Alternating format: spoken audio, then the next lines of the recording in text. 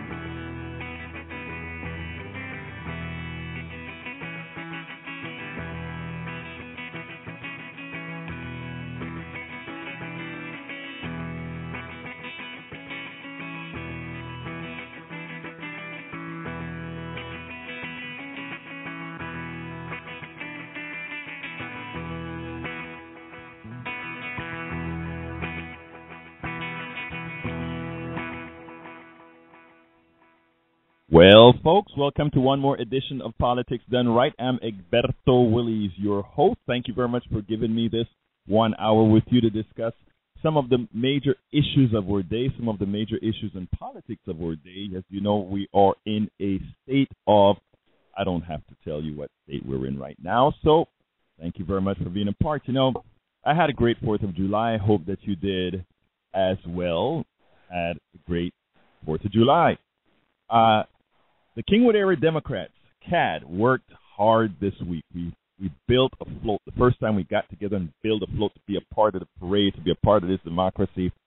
And you know what? It paid off. We won the most traditional float. In the blog post that I have for the show, I made a little video of how we went from pieces of wood to the float to winning and to marching in the parade. It's kind of a fun thing, so check it out. I have a link to it in the blog post. Anyway, I spent a lot of time speaking to some of my Tea Party friends from the booth and realized there is a lot of work to be done, folks. It made my Sunday front page article on DailyKOS that much more prescient. I titled that one, Being an American Citizen is Complicated. But the major subject that I want to cover today is a Coffee Party USA member, her name, Mindy Smoak, sent me an article that she wrote after the Hobby Lobby case. Party member, I am just sharing my opinion and voice, Mindy Smoak said, hoping it can provide some thought and idea. So she just sent us something. You know, this had been on her mind, and she sent it to us as a member wanting to, just kind of put her piece out there. But suffice it to say, I enjoyed her thoughts and opinions and asked her for permission to post for all to see. She graciously told me that she acceded to us posting it. So please read it, share it. Let us know your thoughts and opinions, and I want to cover that today. But before that, I want to do my reading on the DailyKOS front page. I think it's going to be dropping, I believe, tomorrow at 5 o'clock Central Standard Time on the front page of DailyKOS.com. But here goes the reading. I'll do it rather quickly because I really want to read her piece, because her piece is what really most present with what occurred this week and what actually occurred on Thursday as well. But here it goes. Whenever 4th of July rolls around, most Americans wrap themselves in. It is a patriotic gesture that both natives, past immigrants, and current immigrants make.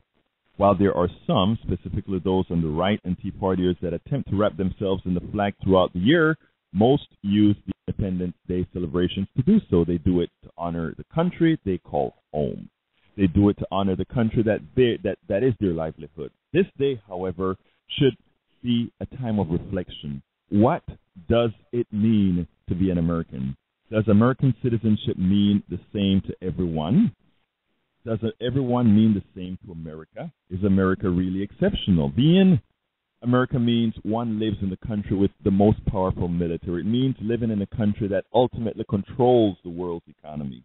With that power comes a responsibility that over the last few years were not used wisely.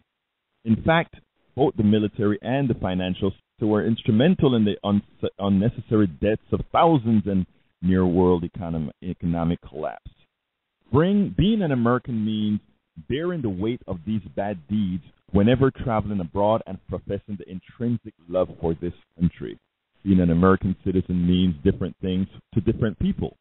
For many nth generation white Americans, it is a birthright, even as they are blinded from the suffering of the natives whose land was taken, the blacks who were enslaved for profit, and the Chinese and indentured servants whose labor was exploited. For the American natives, one can understand why many feel it is they that are the true Americans and stewards of the land. For blacks, inasmuch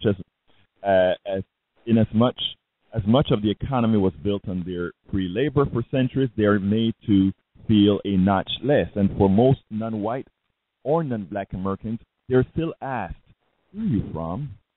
Many buy into Alexis de Tocqueville's notion of American exceptionalism. For the masses in America and throughout the world, it just isn't so. For what most Americans learn about America is a reality devoid of perspective.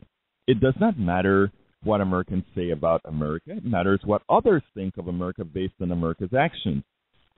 America was founded by immigrants who came to a foreign land and took it all forcefully.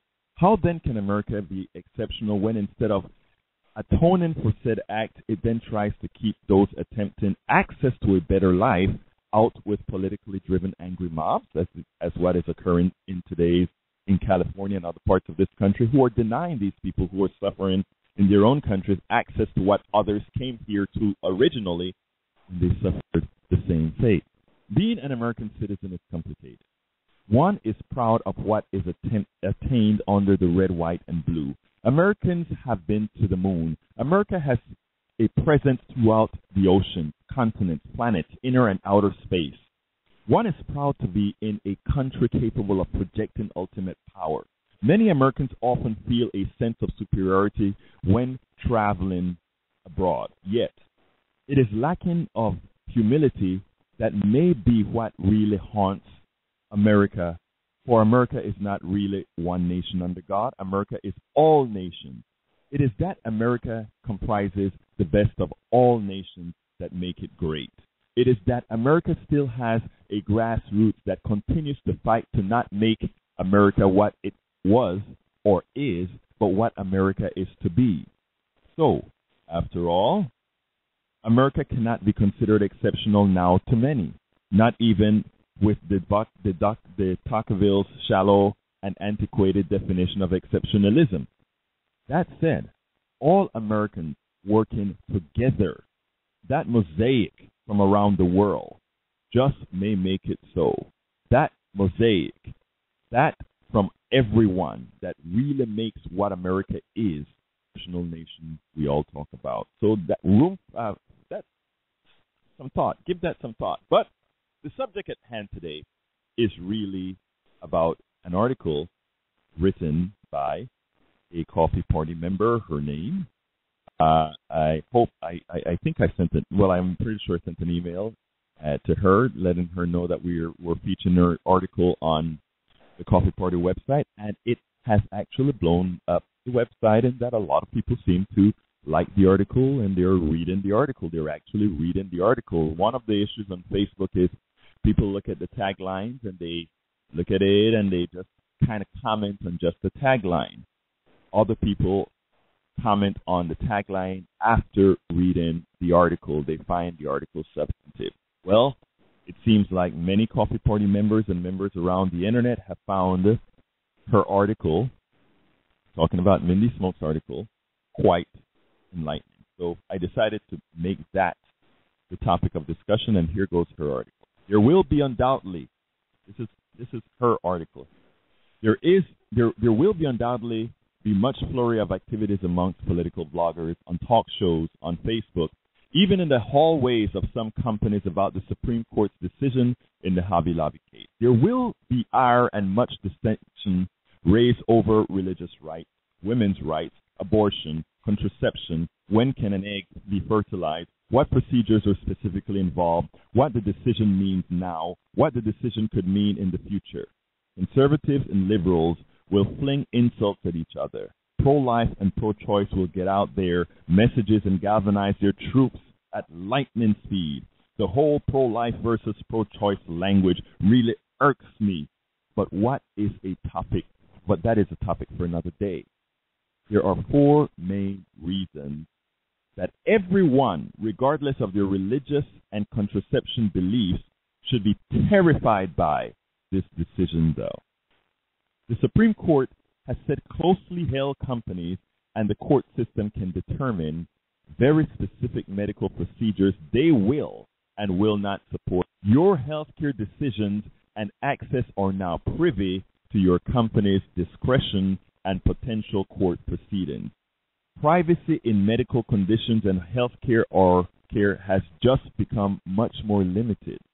For those who think this affects a very small percentage of people, closely held companies make up 90% of companies and employees, 52% of employed Americans. Even Mars Corporation, who employs over 70,000, is a closely held company. SCOTUS, the Supreme Court of the United States, may have said their decision is only applicable to the specific procedures involved in the case. However, you can bet that other companies who do not want to cover other types of procedures due to whatever reasons will try to say due to the religious values they should not be compelled to cover the procedure. Circumcision, blood transfusion, IVF, hysterectomies, vasectomies, and disease stem cell therapies. Those have been condemned by certain religious groups and fractions. Some religious groups even denounce medical intervention at all. They believe God will heal it that tended. What about health coverage for same-sex partners? Companies are not required to cover same-sex partners yet, but as rulings legalizing same-sex marriages continue to gain steam and marriages are legalized, they will have to just the same as any other spouse. Could a company say, I don't religiously believe that some same-sex marriage, so I don't want to support the non-employee partner through health care benefits? Folks, I see calls in. I'll be with you guys shortly after reading her excellent piece. What about pregnancy of women who are not named? Sex outside of marriage is a sin in many religions and really expensive to companies to cover as well. It may seem far-fetched to you. However, read the Supreme Court ruling again. The Supreme Court ruled Monday that closely held corporations cannot be forced to pay for their employees' birth control. If they have religious objections, replace birth control with any other medical procedure or benefits I have mentioned above. Kind of easily slips in there, doesn't it? The decision will open the floodgate. The decision will open the floodgate to groups and companies to challenge other benefits. The Supreme Court has sanctioned religious discrimination in the application of benefits for closely held companies in America. For the first time ever in the history of the Supreme Court, it has ruled that profit-seeking businesses can hold religious views under federal law. Do you really think special interests will let this stay at just the level of the ruling today? How far can it extend? Let's say a family who practices Hinduism runs a company. They do not believe in taking any medical products that are created from animal byproducts. For example, many people who practice the Hinduism faith will not use insulin that is from animal byproducts. Therefore, the owner may decide they will not support any medicines employees use that are from animal byproducts. Is that a reasonable religious objection? Who decides? Do they go through a big court battle? What do the employees do in the meantime? Should the company be able to investigate the sources of every medical product they subsidize for their employee? As Justice Ginsburg said, in the court view, RFRA demand accommodations of for-profit corporations' religious beliefs, no matter the impact that accommodation may have on third parties who do not share the corporation's owner's religion. Is no accountability standards or regulations that accommodate the decision. What constitutes a religious objection and how can a company prove its religion? Could the two owners of a company one day say they have taken up the Buddhist religion, and since Buddhism prohibits the taking of intoxicating substances and focuses on the importance of spiritual health, they will not support the use of pharmaceuticals for depression, but will instead support medications or meditation practices for their employees suffering from depression? Again, as Justice Ginsburg pointed out, religious organizations exist to foster the interests of persons subscribing to the same religions and faiths. Not so for profit corporations. Workers who sustain the operations of those corporations commonly are not drawn from one religious community. Indeed, by the law, no religion-based criterion can restrict the workforce of for-profit corporations. Religious non-profit organizations are required to go through processes, regulations, auditing, and so forth to ensure their compliance with the laws, allowing religious exemptions. I guess for-profit companies do not have to do the same. Hobby Lobby has hardly shown their consistency. Probably very few. Are our rights to follow our religious beliefs, to medical privacy, to make up our health decisions more important than the owner's religious beliefs, according to the Supreme Court? The owner's religious beliefs trump all. For 52% of working Americans, they should be terrified. What seems so far-fetched is not anymore. Let's be clear. This is about company rights over workers' rights. Finally, I saw on a post someone said, if you owned a company, wouldn't you want to be able to run it by your religious beliefs and not have to compromise them? If I ran a for-profit company, I would want to honor my beliefs and the legal system that was not allowed religious discrimination until now, honor my employees' right to their own religious beliefs, and keep my expectations to a professional manner that attracts the most talented employees, provide a respectful environment, and makes customers feel valued. If you own a for-profit company not founded for religious purposes, your religion is yours. Forcing it on your other 10,000 employees is not what our founding fathers ever intended. It is actually quite the opposite. And I will come to your calls right now. I see my friend John is on. John? Good afternoon, Egberto. How you doing? All right. Talk to me, John. Yeah, I just want to, first of all, I want to recommend your show on KPFT. You did an excellent show on Monday that covered this very well. So if anybody wants to hear the initial response, which happened on Monday night, I recommend you go to robertowillies.com and listen to the podcast from the show on Monday. I don't want to repeat a lot of what I said, but, the main thing, and I think you agreed with this, that I would like to try to get across is this is mainly a political decision because there are about 50 other cases in the workload that are coming through the Supreme Court with similar, or through the court system with similar ideas and trying to dismantle the ACA. This is a couple of things that I didn't talk about on Monday that I'd like to bring up concerning the case. This is dealing with the sincerity of the employer's religious beliefs, which the Supreme Court really didn't address at all. Now, if you're a nonprofit, you are able to get these. You're able to, essentially do what the Hobby Lobby case also did. And I don't agree with that either. I think if you're a nonprofit, you still should have to follow the rules of the law. So essentially, I disagree with that opinion also. But that being said, who is to say whether somebody is sincere in their religious beliefs? They may just be saying this just because it will cost them money, if they cover all of this. And so this could just be a way of financially taking this out. Another thing that the Supreme Court didn't address concerning the case is whether people should be able, the companies could opt out of the ACA completely. And this is from the Stephanie Minsimer article in Mother Jones on earlier, I think it was a couple months ago. It quotes Marty Lederman, a Georgetown law professor. He suggests that the lower courts have misread the contraceptive mandate case by assuming firms such as Hobby Lobby had two choices: provide birth coverage or pay huge fines to violate their religious belief. He argues that while the ACA requires individuals to purchase health insurance, it doesn't require employers to provide it. If companies choose to do so, then the insurance companies must cover contraception without copays. Hobby Lobby and other companies currently suing the Obama administration can resolve their problems by simply jettisoning their health insurance plans and letting their employee purchase coverage through the exchanges.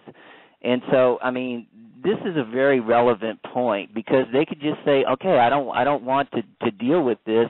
Get your insurance through the exchanges. And companies like Trader Joe's did do that with their part-time employees, and it helped actually a lot of people get out of what they call job lock. And I know you've talked about this before, to where you want to see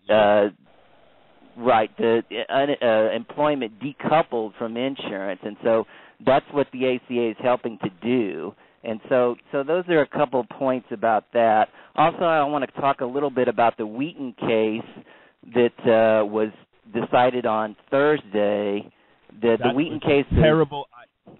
You're so right. I'm glad you brought that up, John, because I was going to talk about, but I'd let you fly with that. That just proves the escalation that this is going to bring. But go ahead, my friend.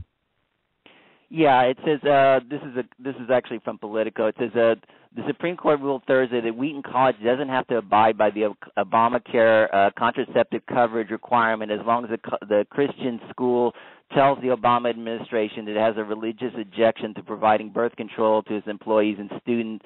The order from a 6-3 court with a scathing dissent may foreshadow the second round of legal battles expected to take place in the Supreme Court later this year. On Monday, the court ruled that Hobby Lobby case that closely held companies could be exempted from the contraception mandate if their owners had religious objections. Now, these are some quotes from Sonia Sotomayor and her dissent. He says, those who are bound by our decisions usually believe that they can take us at our word. Not so today. After expressly relying on the availability of the religious nonprofit accommodation to hold the contraceptive coverage requirement violates the Religious Freedom Restoration Act as applied to closely held for-profit corporations. The court now, as the dissent in Hobby Lobby feared it might, retreats from that position. Let me be absolutely clear. I do not doubt that Wheaton genuinely believes that signing this self-certification form is contrary to its religious beliefs, she wrote, but thinking one's religious beliefs are substantially burdened, no matter how sincere or genuine that belief may be, does not make it so. So just to go back on this, they don't even want to fill out the form to essentially go through the process of saying, are you sincere in your beliefs as a nonprofit? They don't even want to do that at all. And so what the Supreme Court has said is, yes, you don't have to fill that out. And later it's going to go before the court. But I mean, basically, do you see the Roberts 5 changing their decision on this? Very unlikely. And so all of these cases. I'm curious because I'm curious. Did I hear that wasn't a case? That was just an opinion, right? That they took to the Supreme Court. Is that correct? Well, no. I think it's. I don't think it was actually before the Supreme Court yet. It's supposed to. Right. It says this is the foreshadow of the second round of legal battles expecting court next year. So essentially, they don't want to even have to fill out a form, like I said earlier. And the Supreme Court said, yeah, you don't have to fill out a form. All you got to do is tell the Obama administration that you have a religious objection, and that's it. I mean, right. There's no. Like I said, this goes back to the whole point of if people just want to save money, they can do that. But, I mean, what they will have to deal with, though, is the pushback. And there's already a lot of people who are boycotting Hobby Lobby and who are, saying to boycott all of these other companies. There was a great post on DailyKOS there are about 50 different cases dealing with this to one degree or another, and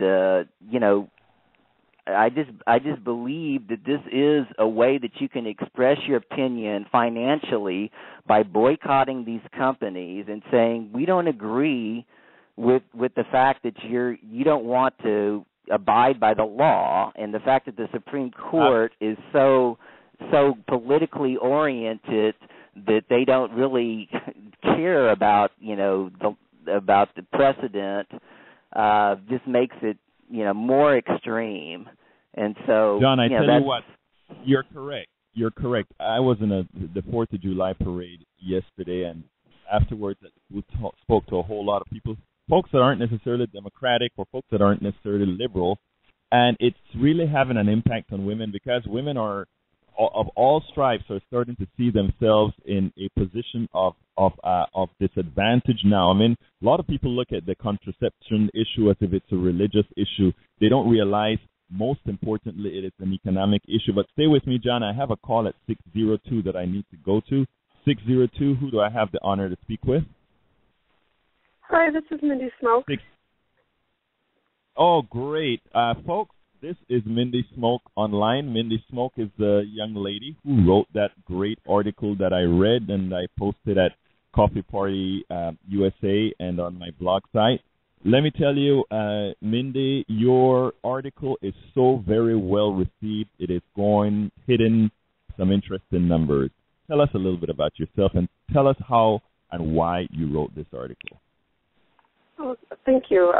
Hi, everyone. Yes, I wrote it really just, I guess, because, I was affected by the decision more in terms of not just being a woman, but I really feel I'm an employee and I'm a worker, and, I've been working for years and years and years, and I've been blessed to work for very great companies who I think take very good care of their employees, and I know not everybody has that pleasure or, is able to work for companies that always treat them well.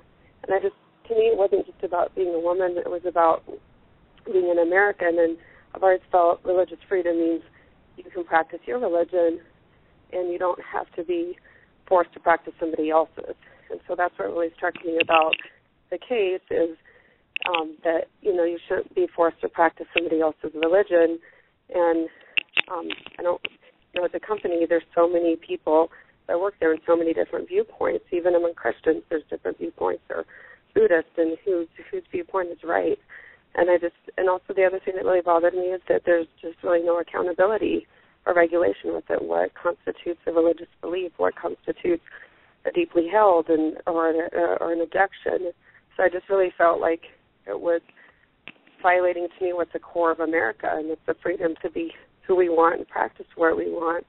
And that's what really bothered me. And, there's lots of religious organizations that are nonprofit, and I think this isn't fair to them either because they have certain regulations they have to go through and certain things that they have to do to prove that they're complying with the regulations to be a nonprofit religion. And I think that, they go through a lot to maintain who they are, and I don't think it's really fair to say a private company doesn't have to do the same thing, that they can just say I have a religious objection to anything they want, and that's what really kind of struck me and scares me about the decision. So that's now. Let me tell you when I got the email with your piece, right? I mean, it is amazing how you expressed a whole lot of what I wanted to say before, because what I find is you were absolutely correct in the beginning of your piece. There was going to be a whole lot of hyperventilating on all sides about the case. They were going to try to put it into only a context on war on women type context, which I think was the biggest push, the biggest political push, sort of a war on women. But I think you expressed a much deeper point when you in effect telling folks, hey, it's not only women that need to be scared about the direction of where this is going. Everybody needs to be scared on the direction. Is that how? Is that the real message that you wanted to get across there? Yes, I think it has the potential to affect everybody. in some way or another. I like the way you brought in the issues of the Buddhists, the way you brought in the issues of somebody who practiced Hindus. I mean, once you step on this particular particular minefield, you really hit some difficult areas because, as you said, insulin can come from animals that some religions may object to. Then again, some people believe that God is the only healer, and as such, well, if you believe that, it gets into a whole can of worms that don't really belong there. So I think it was great the way you captured it in 4 different tenets within your paper, and that's what I really like, the way you separated into. These are the 4 major issues that we really should all be looking at. What say you? Oh, thank you. I very much appreciate it. Yeah, just like I said, I just really felt strongly that it doesn't go with the way, the America that I believe in, the way I grew up about, kind of, my parents were very much like, you judge others by how they treat themselves and treat other people, and that's it. There's no other way to judge people, whether it's in their workplace or in their lives or whatever. And so it just really made me feel like the decision was against what I believe in as a person. And those 4 areas particularly scare me, so that's why I wrote it. So thank you for acknowledging it, Alberta. I really appreciate it. Well, I mean, like I said, I think it's an article that everybody should read. I mean, most importantly, it is coming from somebody who has it heartfelt. We have a lot of, in the blogosphere and online and so forth, we have a lot of writings from the professionals that are out there, the professional politicos that are doing their thing. I think we have to do more of what we're doing here at Coffee Party and in other places, and really get in the voices of the people who these things are materially affecting to articulate what they want to say. Because a lot of times what those people that you're seeing on Fox News, MSNBC, CNN, or whatever, they're articulating these views from some sort of an antiseptic form that really, it is just a lot of times a whole lot of noise, and that I don't want to really put it all down to noise, but they put it in a fashion that doesn't really mean a whole lot to a whole lot of people, as it would mean coming from somebody like you or from some of our other Coffee Party members or from a John who's out there really being a part of the system. So, I mean, I really appreciate that you actually became a part of this discussion and put yourself out there. And as you can see, your paper is generating a whole lot of activity. Well, thank you, and you're welcome. And I guess the only other thing I wanted to say is, I'm no religious expert, and so the examples I put in there may not, not to be 100% accurate, but I wanted to put in things that, maybe people just don't think about outside of, so it's easy to think, well, this is a Christian issue or a Catholic issue, a Jewish issue. There, like you said earlier, there's a lot more to it. There's so many different beliefs. And the other thing I think that compelled me to try to write something is, I have a 5-year-old daughter, and really in the last couple of years, I've been trying to live by the quote, be the change that you wish to see in the world, so I could be an example for her. And so, when there's things that I just don't feel are right, I feel if I don't lend my voice and get involved, I'm not going to be part of trying to make the world a better place for my daughter. And that's part of, I guess, why I wrote that is, she's going to go in the working world one day, and I want it to be a place where, as long as she does the best she can, and is a professional and good person, and kind of makes her way in the world, that she's got an equal chance and doesn't have to worry about somebody doesn't like her religion or the color of her skin or the fact that she's a woman or whatever. If she's a hard worker and a good person and she's smart, then I just want her to have an equal chance, and I want everybody to have that equal chance. And that's, I guess, the final reason why I wrote that. From your lips to my ears to America's ears. I mean, that is so true. Now, I have another caller. Stay with me, Mindy, in case he has something for you. But let's go to 620. Who do I have the honor of speaking with? Okay, this is Jack Golding. And Jack Golden, talk to me, my friend.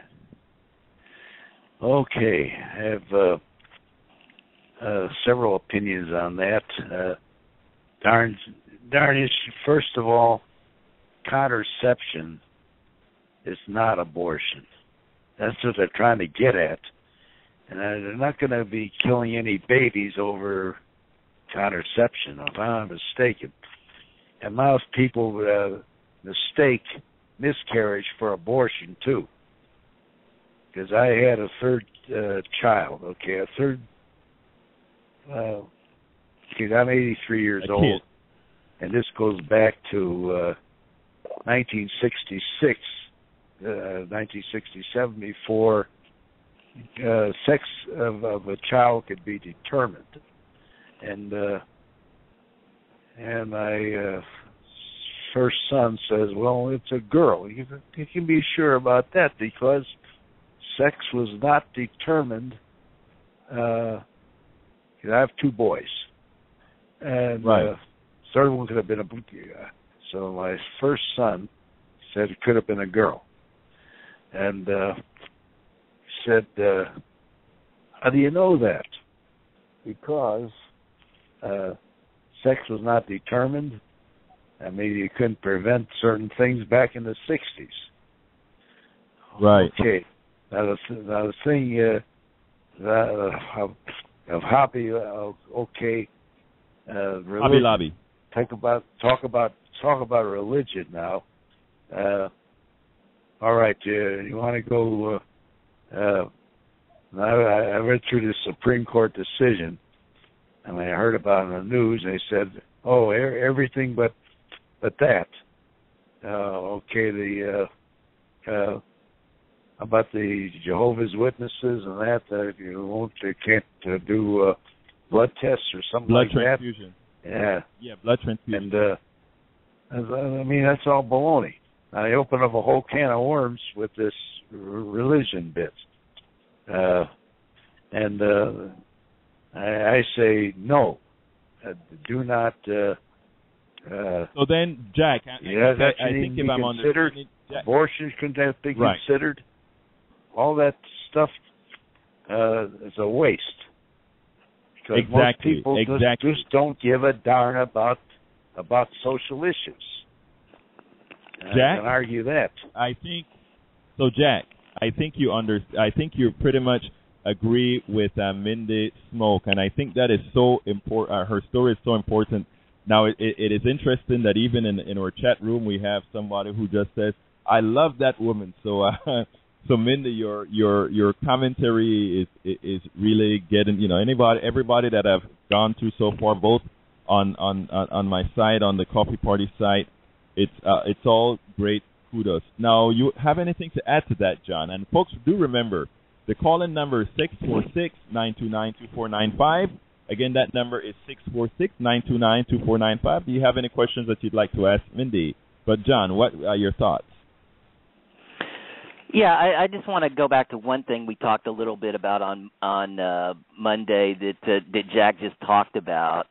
You know, the argument, this is another thing that the Supreme Court didn't really consider, the actual science of what the argument was. The argument that they were saying was they were opposed to these four items because they caused abortions. And I'm trying to find the word here. They're and I can't find it. But anyway, they're essentially saying that they performed abortion, and I went on a lengthy thing on Monday about how people don't believe that. The scientific community doesn't believe that, and even people in Europe, like the German Catholic Church, once they looked at the evidence here, that they also said that these items don't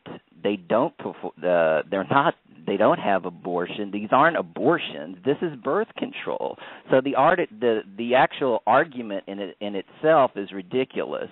So you have three different points. You have the non-scientific angle, the fact that they could have not provided health care at all and let their employees to go through the ACA and for health insurance, and also they didn't look at the sincerity of their religious beliefs. One thing I talked about at the end of the show about Santorum, saying that all birth control was bad and was against his religious beliefs.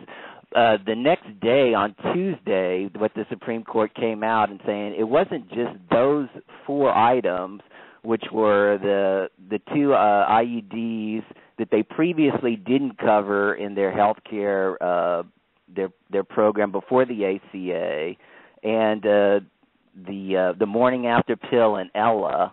Those are the 4 items that they didn't cover. And so they said that all 20 items, all 20 birth control contraceptive items for women are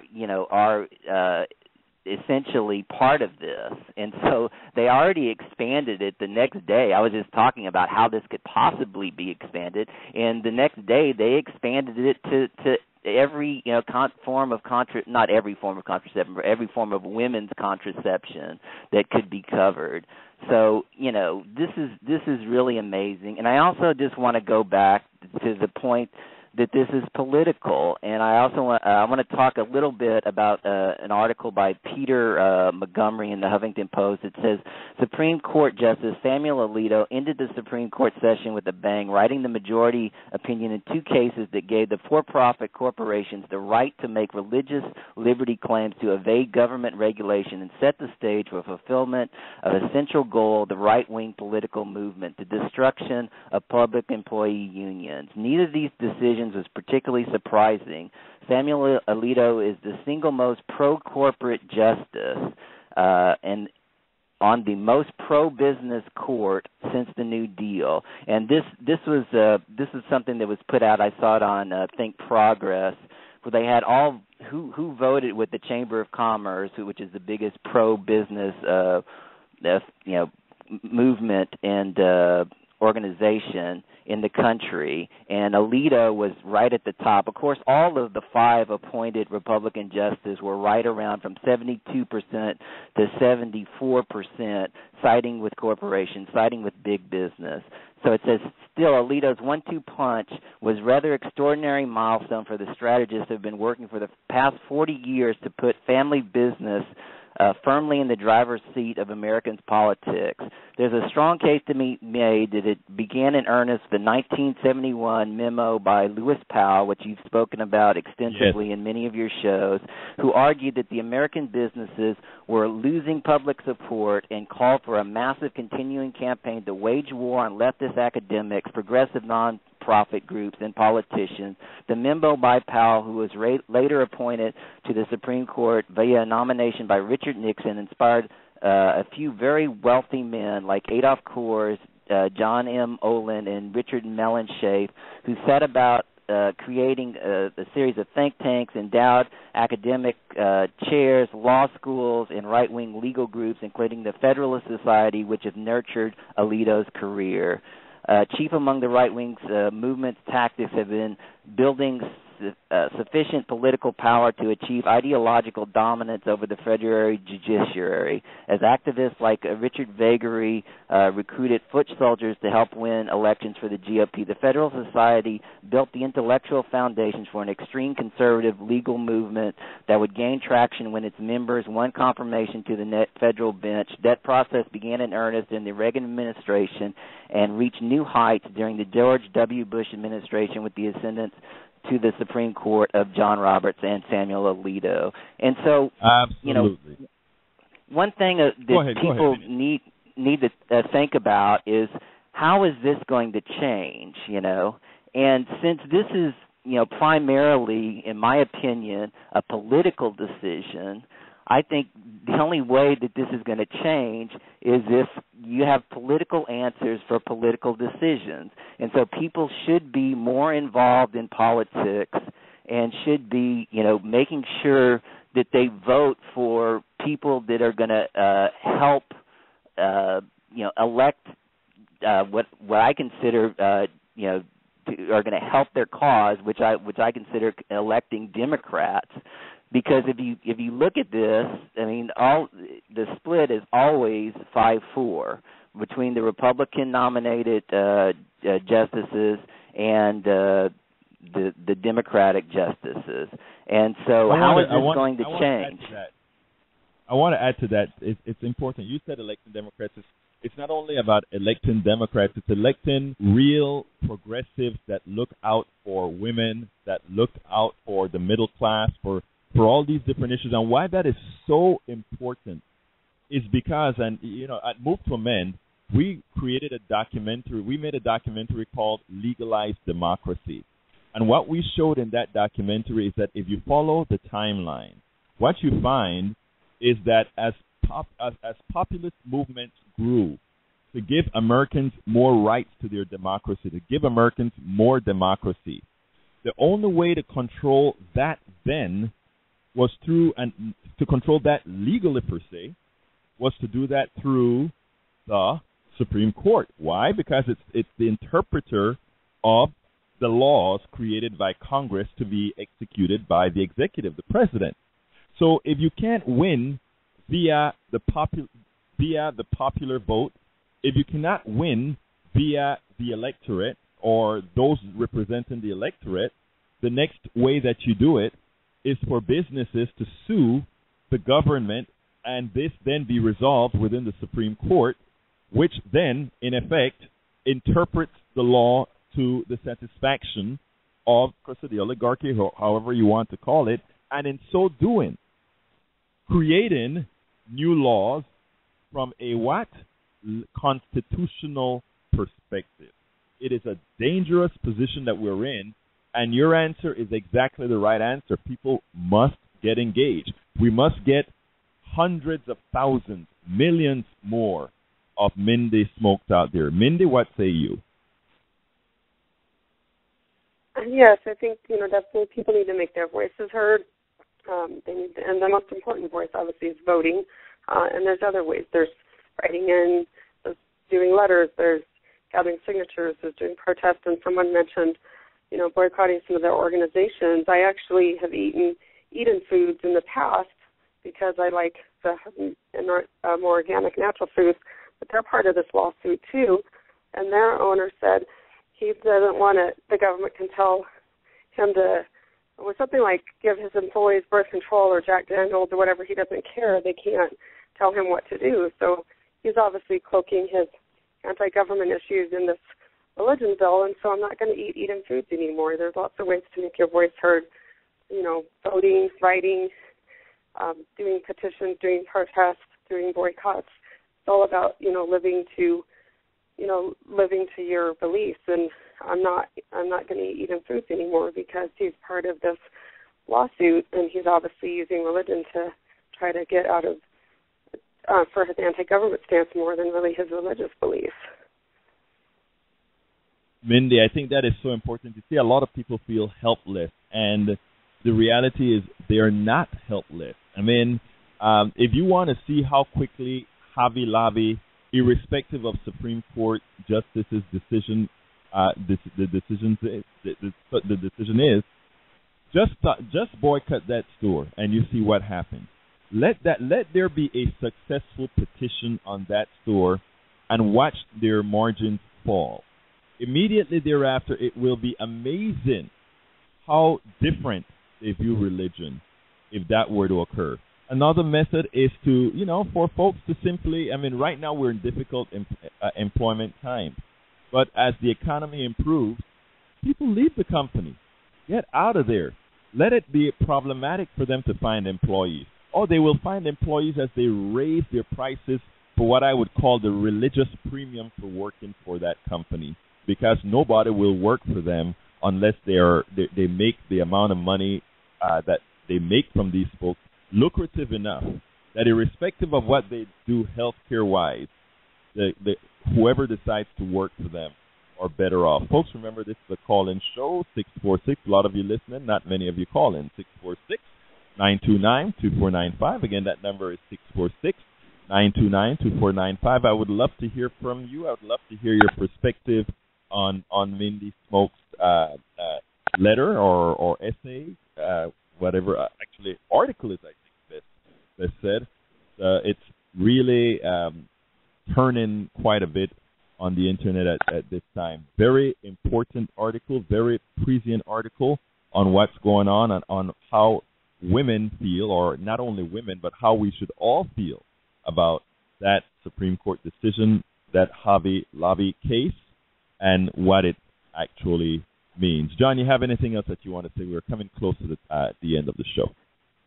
Yeah, I want to talk about how it's going to affect in 2014. There's a lot of talk, a lot of pressure is being put on Judge Ginsburg, who, in my opinion, is the best Supreme Court justice, about her retiring because the possibility that the Republicans could take the Senate and they wouldn't allow anybody to be confirmed in the last 2 years of Obama's term, which I think is, basically if that happens, that's about 100% chance that is going to happen.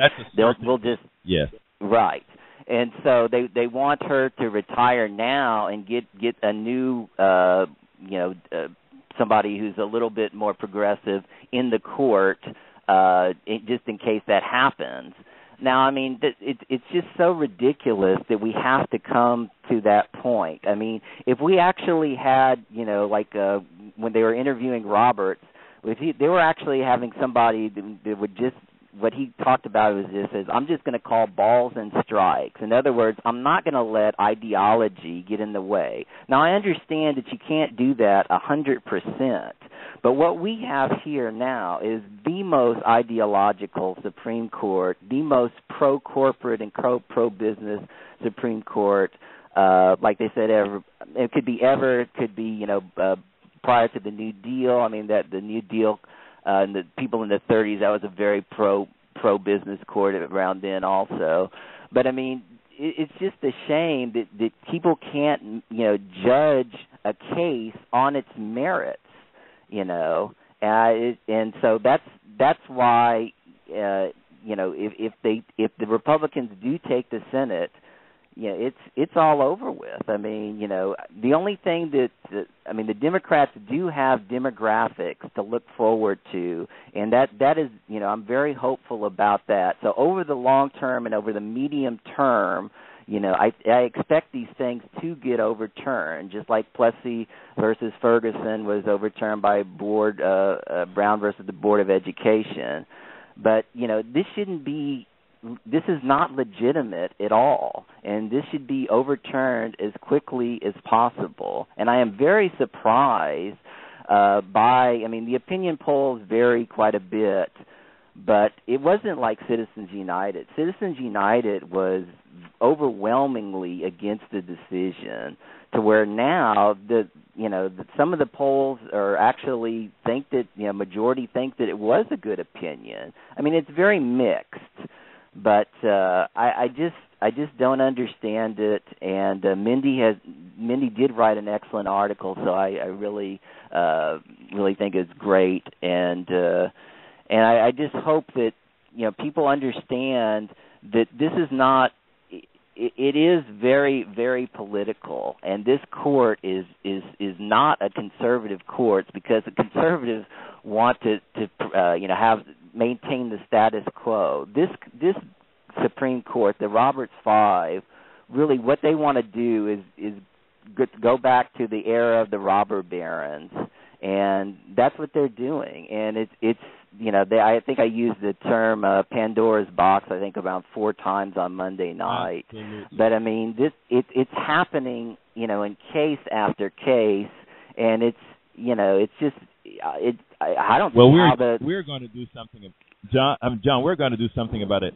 Well, let me get back to Jack Golden. Jack, I'd like you to give me a 15 to 20 second closing statement, and then I'm going to go to Mindy, and then to you, John, and then we're going to close out our hour. So, Jack, you are on the air. Please give me your quick closing statement. 15 seconds, my friend. Yeah, I can do it in 15 seconds. I got a slogan here, and I've been blogging to 9 different places, and it's called this. The way to fight extremism is to become a militant moderate. That's what I am, and I think the term should be used by anybody who is not on the right, extreme right, or the extreme left. The extreme left has not been a problem too much, but extreme right has been dog whistle crowd. become thank a you, Jack, for militant that. moderate. Thank you very much for that prescient statement, senor. Okay, let me go to Mindy. Mindy, why don't you give me a quick closing statement? Yeah, I just wanted to thank you, first of all, for having me on and posting the article. And, I just encourage people to really think about the consequences of a decision like this beyond, just the immediate, like someone said, it was, they talked about, it's just these 4 methods. The next day, they said it applied to 6 other companies. They covered almost all forms of birth control. And, somebody did post on a Facebook thing that said, it's only these 4 methods. Women have other methods or they can do other things. And my thing to think about is, what if someone just carried that to one of the 4 things you needed to save your life or the life of a loved one or to improve their health or improve their quality of life? It's much bigger than just the 4 pieces of contraceptive that were part of that initial decision. And I just hope people can think of the bigger implications of private companies being able to use religious beliefs to make policies on how they're going to treat their employees. And thank you for your time. Mindy, thank you very much for calling in. Thank you very much for that most excellent piece as well. John, give me a quick 30 seconds. Okay, I just want to talk about what Alito said at a Federalist Society dinner in 2012. He said the Obama administration is promoting a vision of society which the federal government towers over people. Alito's class at Princeton was the last all-male class at the university. When Alito was angled for promotion during the Reagan-Meese Justice Department in 1985, he bragged that he was a proud member of the conservative alumni of Princeton, a group that aggressively fought the university's efforts to diversify its student body by accepting more women and people of color. So, just get out there and, go vote. Voting is the most effective thing. What Mindy said was, everything she said was correct. Boycott, write, call into shows like this. Just do all you can to express your opinion about how incredibly negative and just how wrong on the merits this decision is. Because on the merits, this, but overturning, giving this religious, people saying that religious employers have their religious right to overturn what the government has passed in a law is just so, extreme, and that I can hardly believe it. Even though it's been already 5 days, and it is encouraging though, like going on DailyKOS, and it's still the main topic that everybody's talking about, and I hope it is for weeks to come. So because this is just extremism taken to the outer limit, and also this is what if somehow. Republicans gain power to where they have the House and the Senate and the presidency. Look for the social contract to be eliminated. Look for the safety net to be cut down drastically, if not eliminated. This is just step one. Right now they control the courts, and they're doing these extreme